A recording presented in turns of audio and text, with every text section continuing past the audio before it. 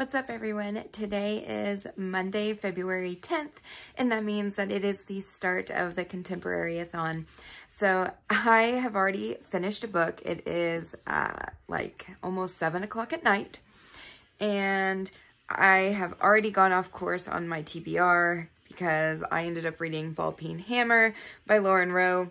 I have been trying to read this book for like the last 10 days, and it took me a long time to get into this and read it.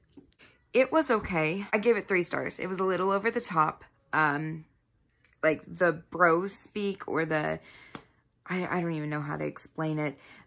Keen is a stripper and he is traveling throughout this entire book with another girl, and it's their love story, and it's kind of like a friends to lovers, like slow building romance.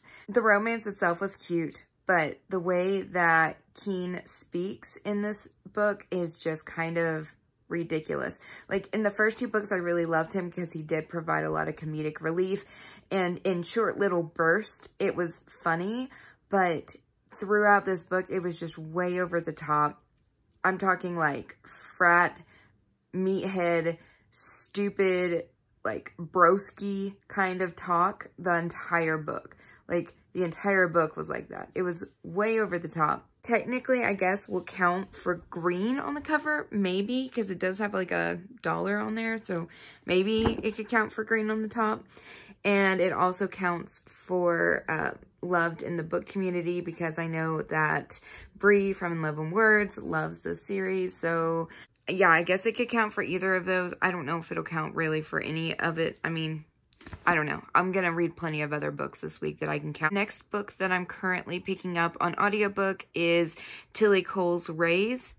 I'm already reading My Brother's Fiance by Shanora Williams. Today is Tuesday, and that means that I've got some more to update you guys on. I ended up DNFing Shanora Williams, My Brother's Fiance. I thought this was going to be like really good. I knew it'd be angsty, but I didn't realize the amount of like angstiness in this book. It was written very well. It's a complete case of it's me, not you on this book. The main reason why I didn't like it is because the main character, the main couple, the hero and the heroine, had actually dated for like 3 years, and she left him, and now it's like 3 or 4 years later, and now she's like engaged to his brother, and he is supposed to be the best man at the wedding, and he walks in and realizes that it's the love of his life that is marrying this guy that he basically hates. It would have been better had the main couple not dated prior. I really didn't like that. So I DNF'd it. I am now like 10% of the way through Raise by Tilly Cole. I have decided to read Moonshot by Alessandra Torrey next.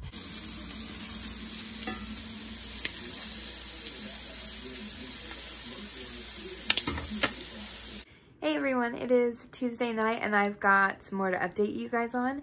So the first thing is that I finished the audiobook for Raise by Tilly Cole. This was for the category of dark romance or hard-hitting romance. I really enjoyed this. I give it 4 stars. It is a very unique and complicated plot line. This involves the Bratva, and which is basically the Russian mob, and our heroine is from the Bratva family, as is our hero. Our hero is accused of something that he didn't do and is basically imprisoned for several years, and he becomes a fighter. They pump him full of steroids, and he's like fighting to the death, and he's one of the champions and the winners, and he's coming back for revenge. So that's the basic idea of the plot line. I really enjoyed this dark romance. It was believable enough that I was not rolling my eyes or thinking like this is just absolutely ridiculous. I love the fact that everything just kind of happened organically, and it was in a way that was just so well written and so well done. Like it never once made me think that there's just no way in the realm of possibility that this could happen. So I really enjoyed it. I gave it 4 stars. The next thing that I have to talk about is I am almost halfway through Moonshot by Alessandra Torre, and I'm really enjoying this book. I'm about 43%, I'd say, of the way through. It is interesting. It is a little bit taboo because whenever this starts, the girl is 17. She's in high school, and her father is the coach, or I believe he's the coach of the Yankees. And so it is her love story with a hotshot guy who is brought on. He is the new guy, and he is well known as being a playboy.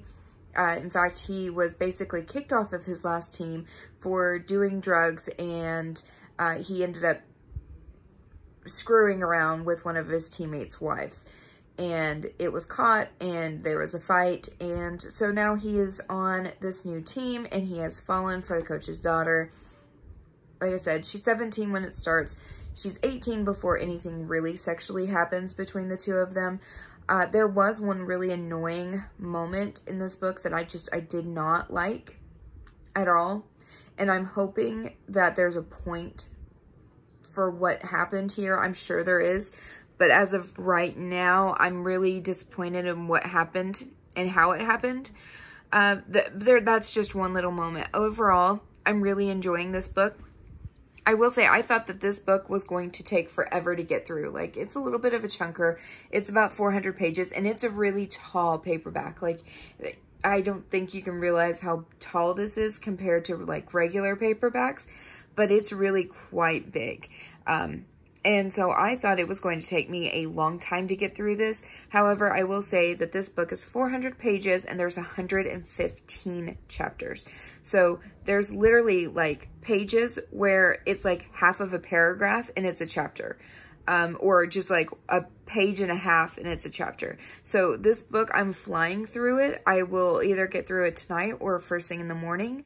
So it's the same night. But I am now 197 pages into Moonshot. And what the fuck just happened? This book just like went in left field. I'm talking, what the crap just happened? I'm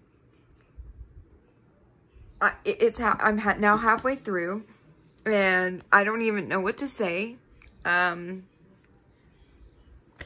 I'm really confused and not at all happy.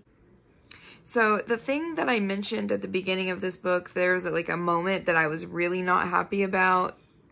Yeah, that played a huge role towards the halfway point.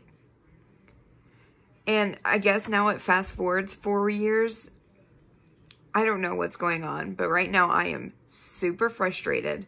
So I just had to let you guys know. And I noticed that all of the swimmers were eating Fun Dip before their races. You guys remember Fun Dip?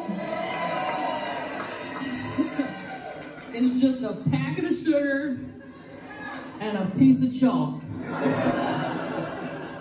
So they would eat this Fun Dip before they raced because they thought that the sugar would help spike their energy up and help them swim faster. I'm like, I'm not here to question the science, but I would like to join the swim team. They're like, you met him for like a minute. I'm like, he was wearing a watch. What a jerk. Do you want some more lotion?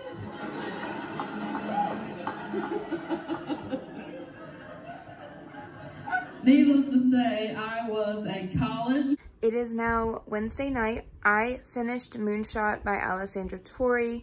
Gave this book 4 stars. It is on the lower half of 4 stars. The reason for that is whenever I left off yesterday, I told you about that this is a baseball romance. It has a tiny touch of forbiddenness because the coach's daughter is like 17 when this starts, and it's involving one of the playboys on the team. He's the new guy, and he falls for the daughter.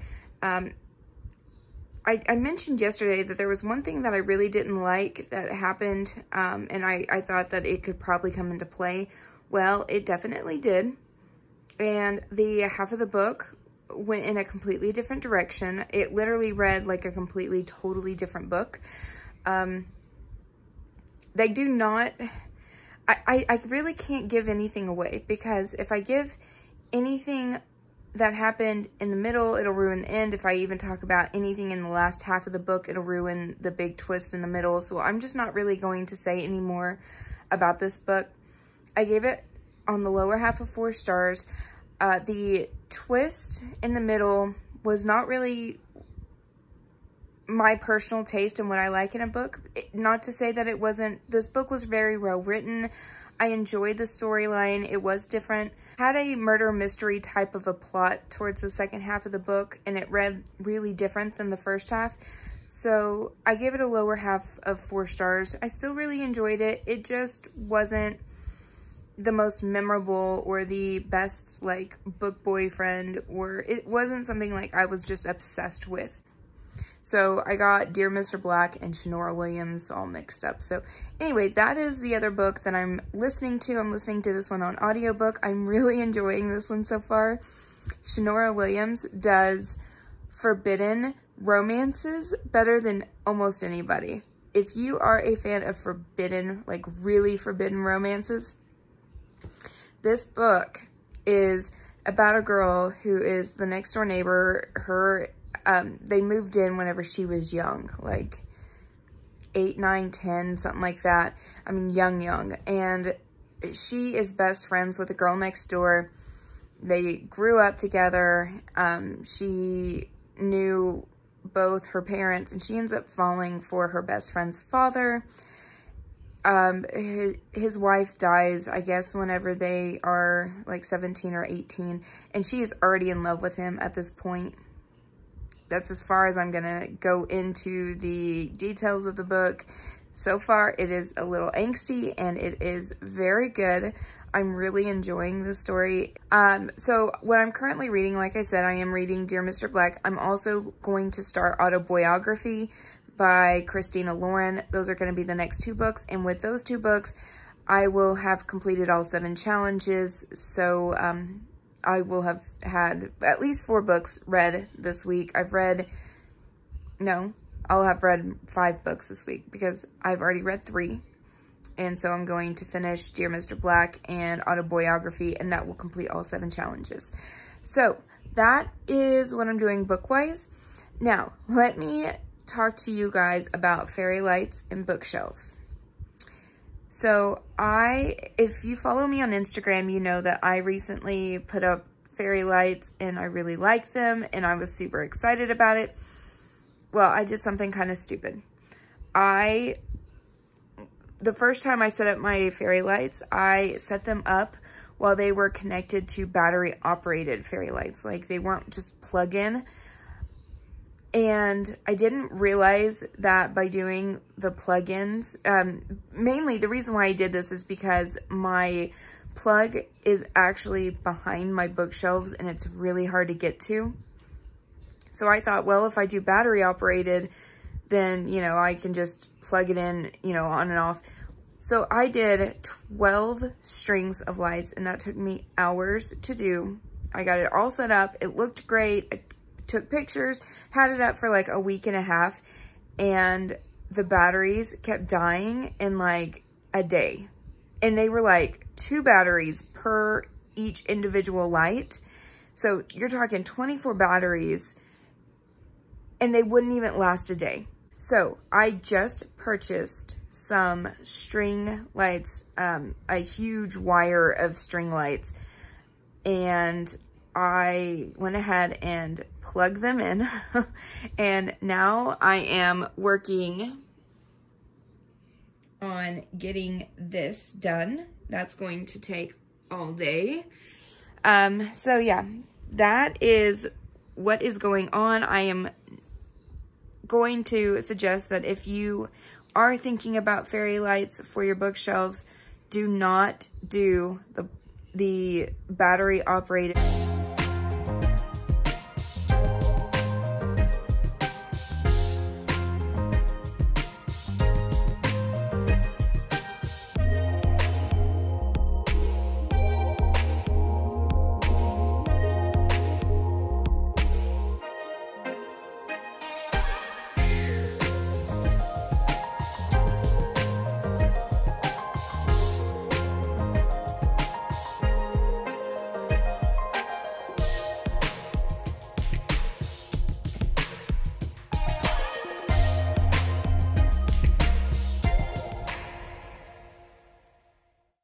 It is, technically it's Thursday morning. It's still Wednesday night to me. It's like 2:40 in the morning. Yeah, I stay up late. My job, I usually work evenings, so I'm up really late and I sleep in during the day. It is what it is. As you all know, earlier I finished Moonshot, and I had to update you guys because I just finished Dear Mr. Black by Shanora Williams. And Dear Mr. Black is also titled Tainted Black. This book, I should have hated it. I'm not even gonna lie. Like, if you have watched all my previous videos, you know I am not a fan of reading books that don't end in a happily ever after. That's gonna be a small spoiler alert, but this book does not end, well, oh gosh, that's even complicated. Okay, so this book does end in a happily for now, but it's not the happily for now you want. They do not end up together at the end. And so basically you're reading an entire book with them not being together at the end. And you know, if you all know me, you know that I hate that storyline so bad. In fact, last year, my worst book of the year was basically a storyline where we read about couples, or it was just never the right time, and they didn't get together until like the very last paragraph of the epilogue, and that drove me nuts. This was kind of the same. The couple was together throughout this whole thing, but so basically it is about a girl who falls in love with her best friend's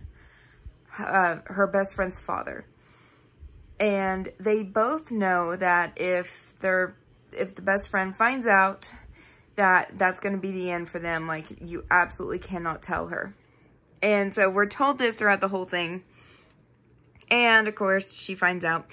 I'm not going to give a huge amount of spoilers away. I mean, you kind of know going into a book like this, you know somewhat of what's going to happen. But I expected them to be together at the end, and they weren't. And I won't even lie, it was written so well that I just didn't even care.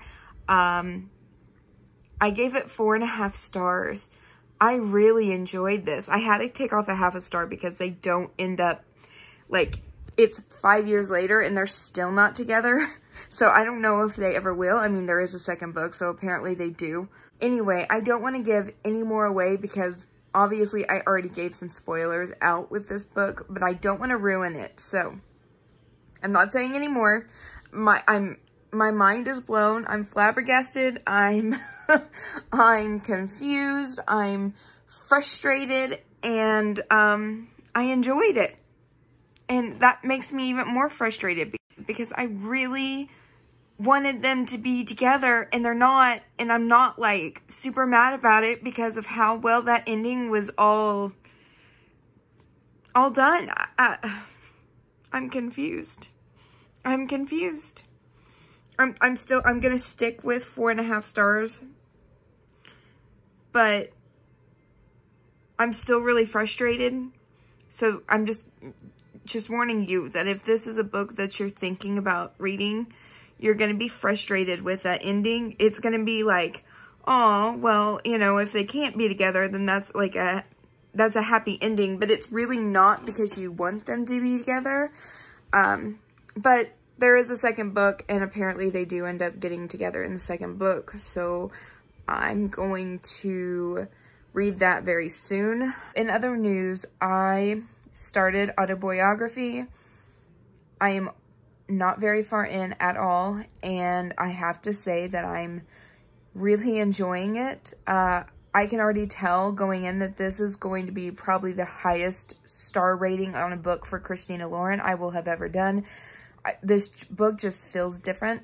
Of course, it is a Mel romance, and as you all know, I am a huge fan of Mel romances. That is my thing. So that's going to make it better for me already.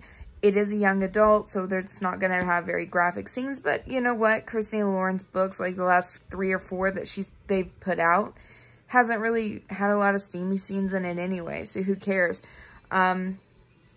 I am really excited to read this one. I really have high hopes going in about it now that I've started it and read it, and I'm already in love with the main character. So we will see. Oh, I need to pick up another audiobook. I kind of want to pick up the next book in the Shannara Williams. I'm not even gonna lie. In fact, I think I'm gonna do that. So it's Friday night. I am getting ready for bed. I haven't updated you guys in a couple of days. The reason for that is because I really didn't get a whole lot of reading done yesterday, Thursday. I did a lot of thrift store shopping, hung out with my mom, did some other things other than just reading. And today I did go ahead. I got to finish Loving Mr. Black by Shannara Williams. I really enjoyed this book. This was the ending that I had really wanted. I told you that the first ending, the epilogue, it wasn't, in my opinion, like a real happily ever after or even a happily for now. I mean, they were happy, but they weren't happy with each other. And that just kind of really made me sad. But the second book completely made up for it. And I'm actually kind of happy that the first book ended the way it did, because it means that I got an entire book with two of my favorite characters. I will say Theo is like a new book boyfriend for me. I just adore him so much. I really, really enjoyed this series, and I highly recommend Shannara Williams. If you've never picked her up, I truly recommend her. Hey everyone, it is Saturday afternoon, and I am about 25% of the way through Autobiography. Can I just say, this book absolutely lives up to its hype. Tanner and Sebastian are like OTP. I am so excited for this book. There's so many elements that are done so well so far that I'm like over the top excited about this book. You have no idea. This is definitely going to be a 5-star read. I can already tell.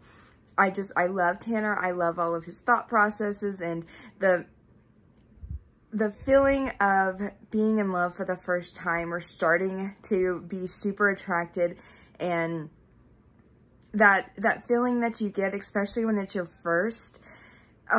It's just, this book is so well done. And also the cult aspect of it, the church aspect of it, the feeling bad and wrong for liking somebody of the same sex. All of that is just, it is so very well done. And I'm so excited. I'm like over the top excited. I cannot wait. I'm going to go ahead and jump back into this book, but I will update you guys very soon. Hey everyone, so it's Saturday night, and I just wanted to give a quick update that I finished Autobiography, gave it 5 stars. I'm going to have a vlog out where I just kind of do my reactions with the book as I go along. It's going to be kind of like a read along, or I don't know. You definitely don't want to watch it if you have not read the book before, because there's all kinds of spoilers in there. Of course, I say that at the beginning of the video as well, but it was by far my favorite book that I've read this year. I know I've said that like once before already, but this book is definitely going to be in all of my favorites list. It is so well done, so very important, and needs to be read. So anyway, that is my update for now. I will update you guys again tomorrow. It is now Sunday. It is the last day of Contemporaryathon, and I started and finished Pucked by Helena Hunting, and I gave it 2.5 stars. This book was not for me. I was definitely in the minority here. A lot of people loved it. It is a sports romance. It's about hockey. It has a really supposedly hot guy who's kind of like the hot shot of the team. And it's got kind of an awkward, quirky, funny girl. And it sounds like something I would love. However, it was so extra and overdone, and the excessive amount of the words monster cock and beaver just turned me off. So much that I feel like if I ever hear those two words together again, I'm gonna like... The writing was okay. It wasn't great. The storyline kept me interested enough that I did finish the book, so I didn't DNF it.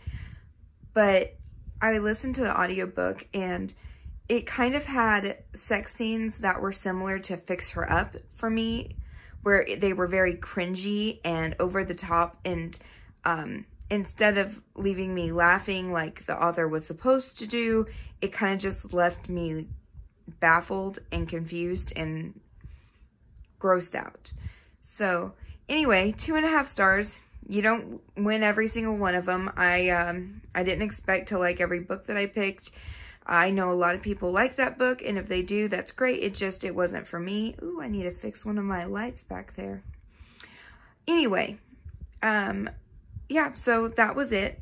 That's going to be the final book that I'm going to finish off. I won't finish anymore by tonight, so I'm going to go ahead and get this uploaded. I hope you enjoyed this vlog, and being able to have a little bit more of a conversation with me as I was going through the books.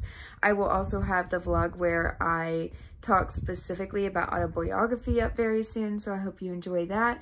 And yeah, I will talk to you guys pretty soon.